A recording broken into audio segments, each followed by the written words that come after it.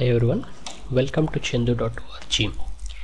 In this video lesson, I am going to show you how to use Excel 2010 slicers and advanced pivot table features to create a dynamic dashboard. Before jumping into the tutorial, I wanted to demonstrate what I have constructed. This is a typical call center dashboard where we are doing analysis on multiple things. For example, we have listed all the top customers by sales. This is a inbound call center where, let us say, you are having calls from customers and you will eventually convert them to sales.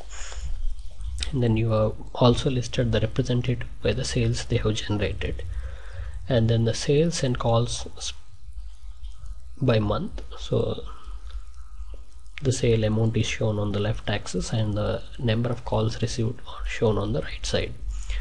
And then the call duration distribution, calls between 0 to 30 seconds and all the way up to 150 to 180 seconds. This is just some random data, so it may not make any sense for the real world, but at least it shows valuable techniques and you can apply them immediately to your work. Now, it doesn't seem like much fun just looking at these 4 static charts, but they are not really static. Let us just say you are looking at all the 4 months and you want to understand what happened in November. If you click on the November, all the charts immediately refresh, showing you the data only for November. So the call distribution for November is here, top representatives are here, top 10 customers are here.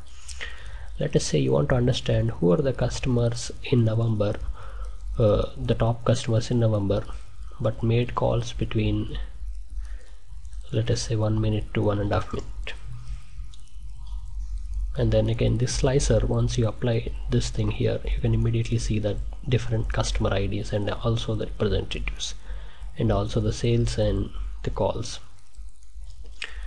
Similarly, you could just filter it by any customer, or you could filter by any one representative, or you can select multiple customers like this by using Shift or Control click options. So this is a powerful feature introduced in Excel 2010 called as slicers. Slicers will help you visually filter the pivot tables, but this slicer is actually connected to a pivot table P1 here, but I moved the slicer over to the dashboard area so you can do the filtering from dashboard itself.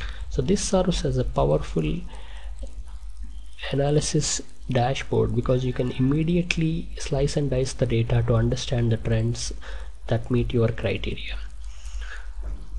Now imagine writing formulas for doing all this. It would be too tedious and it would take forever for somebody to write a formula like that. Obviously there are some formatting issues. For example, these bars grow and shrink based on what you select, but that is a small problem compared to, so we can clear filter from any of those slicers. I have purposefully removed the clear filter button on the top, but you could restore it. For example, if you go to slicer settings and enable the header option, you will see this button, so you could immediately clear the filter. Because I did not want to show the scroll bar in the demo, I just removed the header part, but you can do that. If you clear the filter, you will be able to show everything, and with a bit of simple macros you can even automate some of these parts, like clearing the filter by a simple button on top or something like that. Now let me just show you how I have constructed this dashboard. This is the data, again nothing fancy. We have about 1000 rows of information, all random numbers, customer IDs ranging from C0001 all the way up to 15, and the duration of the call in seconds, and the purchase amount, how many dollars they have made the purchase for, and the representative who handled the call, and the date of call, the date on which we received the call. Then what I did is I put this in a table. Let me just expand the ribbon. Okay, so I put this in a table and then I created 4 pivot tables from the same data. So let us just see the first pivot table. This is the pivot table for sum of purchase amount. So these are the customers, top 10 customers by the purchase amount. Now if you look at it here, I have applied a value filter on top 10 and just set top 10 items based on the sum of purchase amount. So we just see the top 10 customers from the data set. But also what I did was I have added a slicer, this slicer here, from this pivot table. It doesn't matter, I could add it from any other pivot table that is there. And then I have set the slicer connection not just to the pivot table P1 but all the other pivot tables that are there, P4, P3, P4, P2. So what happens is when I select a value from this slicer, all other pivot tables are also going to be filtered on that slicer. So this is how we are selecting in one, but everything else is also getting affected, and that is kind of a very powerful way to analyze the data. Similarly, I have created another pivot table P2 where the representatives and their sale amount are shown, and I just sorted this by the sum of purchase amount in descending order. The third one is just total calls and total sales per month. This is again based on the duration, date of call, but what I did was I grouped the date of call field on month and year. Okay, the last one is duration. Now what I did is I added duration, but I grouped the field here saying that starting from 0 ending at 180, create groups at increments of 30. So for every half minute I get a group. It's not really an exact accurate way of grouping the call durations, but since my data is random, you could see the normal distribution there.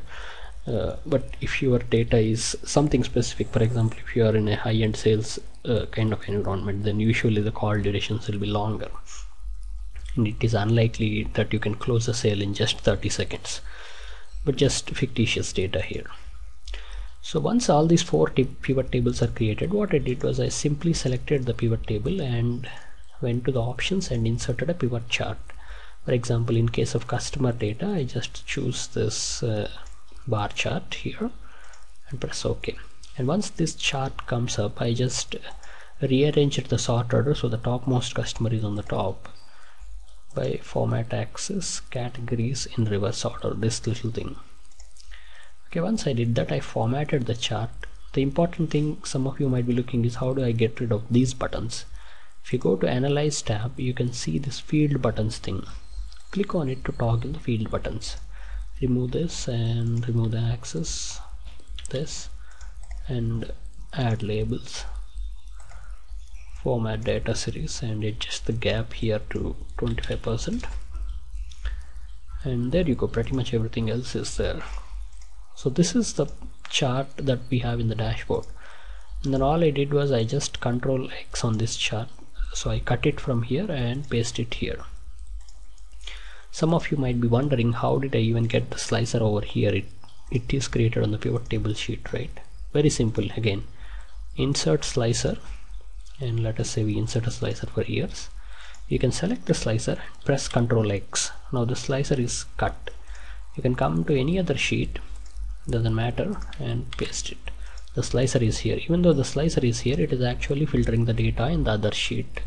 This kind of thing is not possible in the earlier versions of Excel. In fact, slicer itself is a new feature, but the ability to filter data in another worksheet from a different worksheet is not possible. You could still do it using formulas or a setting sheet and then link the formulas to that, or maybe apply macros, but it is a painful process. But with slicers, it's much more simple. I wish Microsoft has actually added an option in the slicer options to move the slicer to another tab. That was not there. For example, you could move the pivot table. If you select the pivot table field, this little thing, move pivot table, is available. The same thing is true for charts too. You select a chart, you can I think somewhere here, yeah, move chart thing is here, so you can move the chart to a different worksheet, but the slicers themselves are not movable, so it seems like they cannot be moved, but you can use this cut copy to move the slicers. So that's how I ended up getting all these slicers onto the dashboard. And then I used similar color coding. For example, customers are in blue, representatives are in pink, and sales by month are in green, and the other thing is in orange, so it's easier for you to visually correlate which filter maps to which one. It's not really anything magical here, but what I find with this is that by putting slicers and charts on the same worksheet and linking them to all these slices are linked to all the pivot tables. So here all of them are linked to all the pivot tables, and this creates a very powerful playing field for you to understand the data, the hidden trends, as well as immediately analyze without having to do a lot of filtering or writing lengthy formulas. It took me maybe 15 to 20 minutes to come up with the concept and another half an hour to create this dashboard. Of course, I spent some time formatting and cleaning up a lot of things, but the basic thing was ready in barely an hour, and you can also come up with something like this very quickly using the slicers feature in Excel 2010.